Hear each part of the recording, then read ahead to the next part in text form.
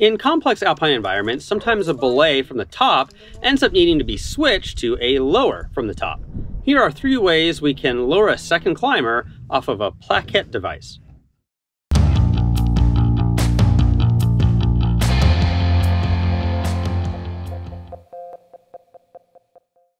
Hi again, I'm Jason. If you are off questing on some alpine route, you may have choices, conditions, or team abilities that prompt us to lower a climber down a route.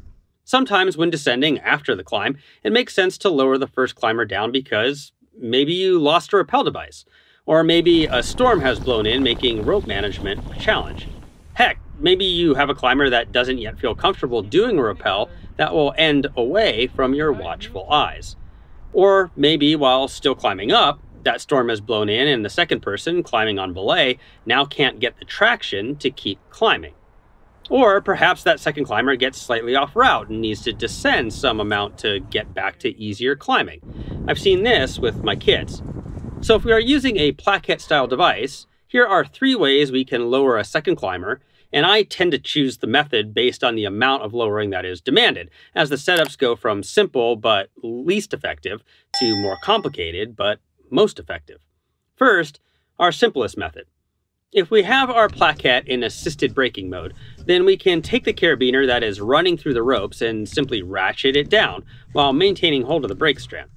This might be effective for a climber that accidentally moved past a piece of gear to clean or climbed themselves a few feet off route, as each ratchet motion will move the climber downward only a very small amount. The next method can work if we need to lower a more considerable distance, but are maybe in a hurry.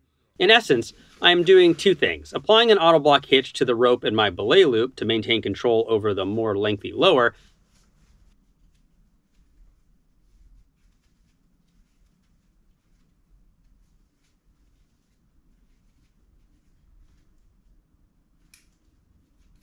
and clipping a sling to the load strand, through the anchor, and then to my harness.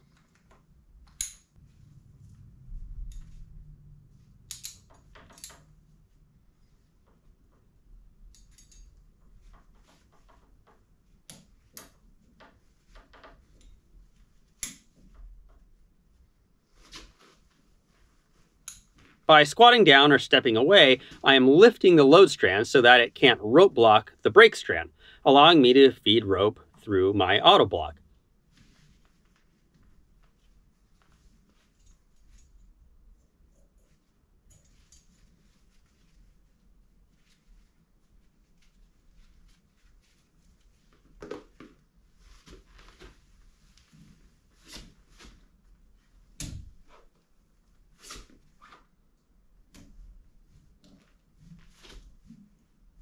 Then there is the third method, which comes right out of the user manuals.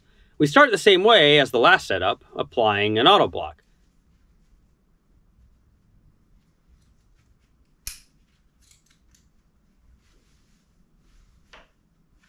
But now I redirect the brake strand to a point above the device.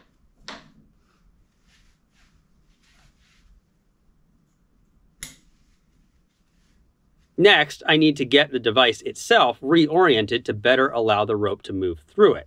So I can girth hitch a sling to this extra release hole on the device and redirect it above, separate from the brake strand on the rope.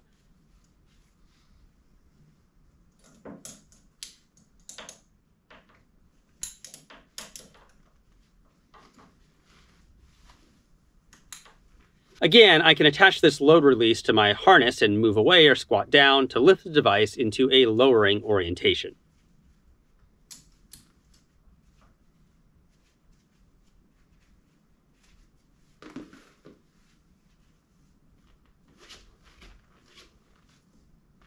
If I'm going to do a long lower, this method runs the most cleanly, but it takes the longest to set up. All of these methods are reversible, so you can dismantle the systems to move from lowering back to climbing. Do you prefer rappelling or lowering? In what context? There are pros and cons to each, but tell us what you think in the comments. Thanks for watching this video. Please like, subscribe, and share if you want to support us. For more information, you can go to our website at www.shortguysbetaworks.com. You can take a look at this video about single, double, and tagline rappels, or maybe take a look at our entire rock climbing series for other tips and techniques. We'll see you next week and keep on getting more out of that big outside.